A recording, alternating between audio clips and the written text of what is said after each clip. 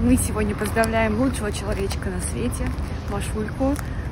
Ты 100% видишь это влог. Это будет тебе бэкстейдж того, как мы готовили к тебе этот сюрпризик. Вот у нас уже подарочки, шарики. Сейчас мы их надуем. И Соня сейчас приедет и везет нас в секретное место.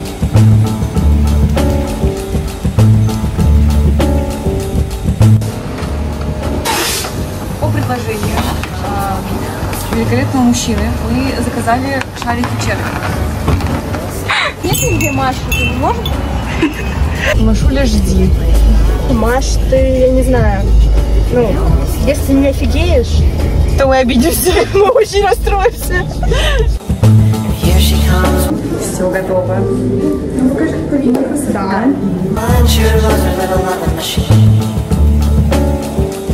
Sometimes he holds her hair too tight. Ooh, but that's alright. 'Cause he'll never. Мужчина развернул телефон по фонарику, так, как будто он нас фоткает со вспышки специального. Красиво? Да.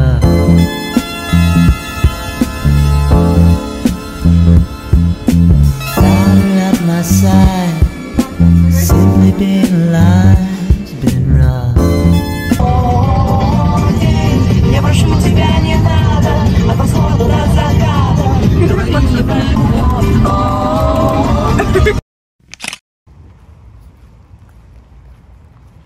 Поделюсь одним очень интересным фактом о себе. Ну, мне так кажется, он интересный. Я, наверное, лет с 12-13 очень люблю мусорки. Мне нравится их рассматривать, я всегда обращаю внимание, какой дизайн у мусорок. Для меня это очень важно. И вот у нас в парке сейчас поставили новые мусорки. Я готова дать свою объективную профессиональную позицию. Вот такая вот мусорка. Деревянный цвет, мне нравится. Такой тепленько-коричневый. Подходит к лавочкам. Выглядит аккуратно. Насколько удобно выбрасывать, не уверена. Хочется, чтобы она была открыта. Но так зато ничего не вылетит, как бы тоже плюс. В принципе, поставлю 6 из 10. Есть покрасивее, но это хорошее. Мы с Белушкой, как обычно, гуляем после рабочего дня. Сегодня прекрасная погода. Нечего интересного рассказать, поэтому просто выхожу на связь, чтобы заснять красивую погоду.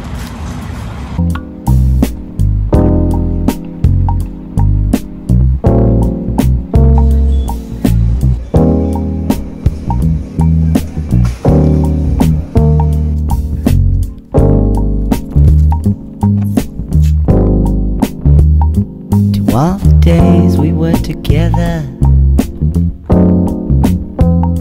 to all the time we were apart.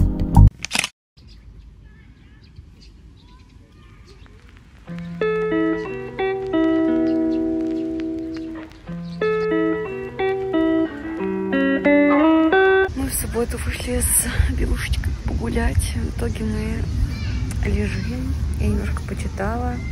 Что-то больше не хочется. Еще в последнее время есть какая-то зацикленность на гигиене. Я чищу зубы по 4-5 раз в день. Я моюсь очень часто. Я вообще никогда не касаюсь поручней в метро. Вообще. Только одеждой. Либо локтями, но вот запястьями не могу. И ногами стараюсь ничего не касаться.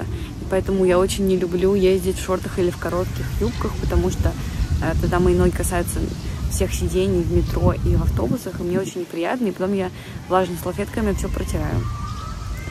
По-моему, это уже какая-то немножечко обсессия пошла.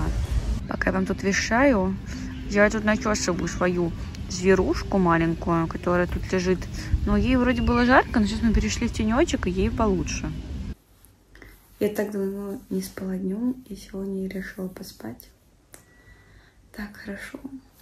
Единственное, правда, я просто не придумала, чем заняться. Я такая, ну, посплю.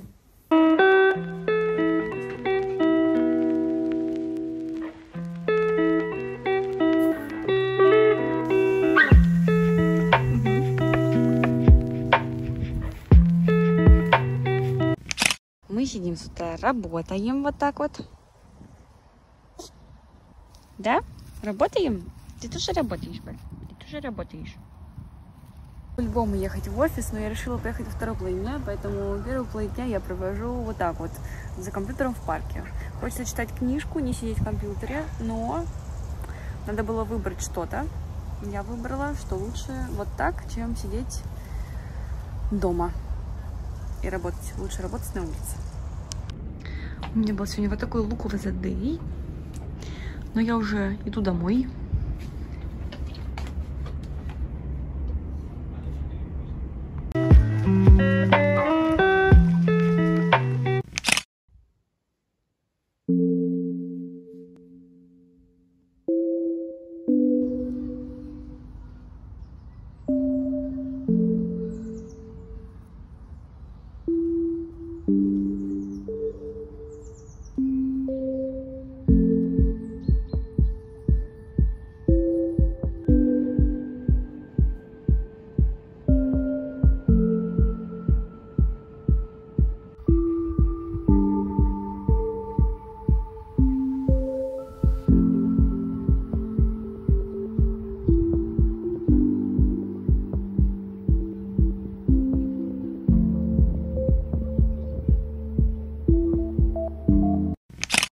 Воскресенье. Сегодня открытие студии, в которой я записалась еще почти месяц назад.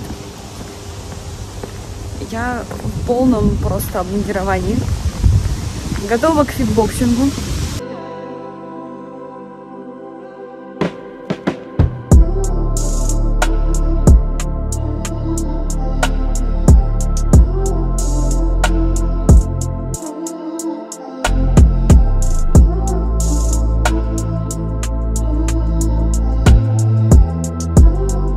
Честно говоря, я хотела на тренировку сходить просто потому, что она мне попадала по времени нормально, не сильно дробила день. И я такая, ну, схожу на фитбоксинг чисто, ну, по приколу, потому что я уже была на такой тренировке, и она для меня довольно сильно убийственная, и я такой не очень люблю. Я собиралась сходить сюда, типа, на аэро и стретчинг, но сегодня после тренировки мне что-то так хорошо, что мне кажется, я буду на нее ходить тоже день ото дня, потому что это очень прикольно, это очень весело, там такой прикольный мужик преподает, Виталий, он боец рукопашного боя, и он такой низенький, такой вот активный, девчонки, давайте, дамы, поднажмем, в общем, он очень прикольный, и мне понравилось, это я могу просто долбить груши, сколько мне влезет, у меня аж тело так все немножко дребезжит, я еле держу сейчас телефон, вот так хочется его держать. Супер классно, всем советую, студия просто бомбезная, она прям только сегодня открылась, поэтому там все супер чисто. Я не люблю ходить в общественные ничего, но тут я даже сегодня помылась прям там, думаю, ну там супер чисто. Я довольная, теперь поеду домой, меня заберут, еще вообще класс.